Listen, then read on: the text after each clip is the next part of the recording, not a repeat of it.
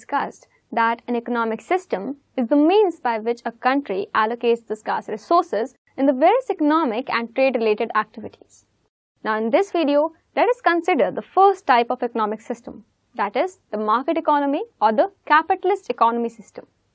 Well, in a market economy, all the decisions related to the allocation of resources and economic activities are controlled by the capitalists or the private entrepreneurs. That is, the production process is wholly organized and governed by the capitalists for the profit motive, with no government intervention. And that is why the market economy is also called a laissez-faire or a free market economy. Moreover, in such an economy, the role of government is limited to the area of defense and maintaining law and order in the society. And apart from these, all other decisions are taken by the capitalists. Countries like Hong Kong, Singapore and United States are all examples of a market economy system. Now, based on our discussion so far, let me tell you some interesting features of a market economy system. Well, the first point is that the production process in a market economy system is organized, managed and controlled by the capitalists. That is, it is the capitalists who hire the factors of production such as land, labor and capital to undertake the production process.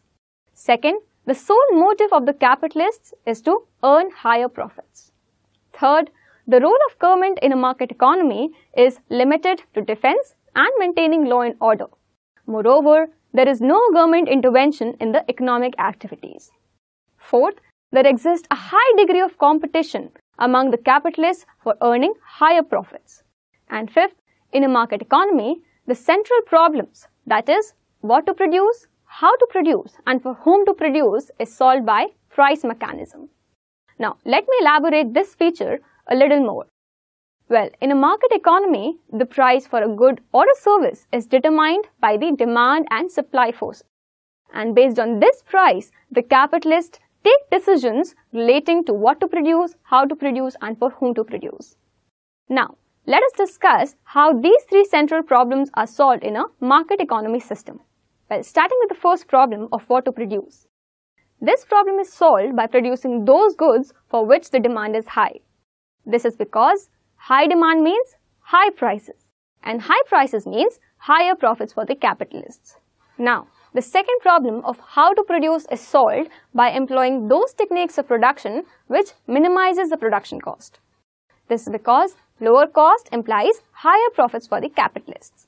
And finally, the problem of for whom to produce is solved by producing for those people who have the capacity to pay. This is because the one who can pay the price is the one who adds to the profit.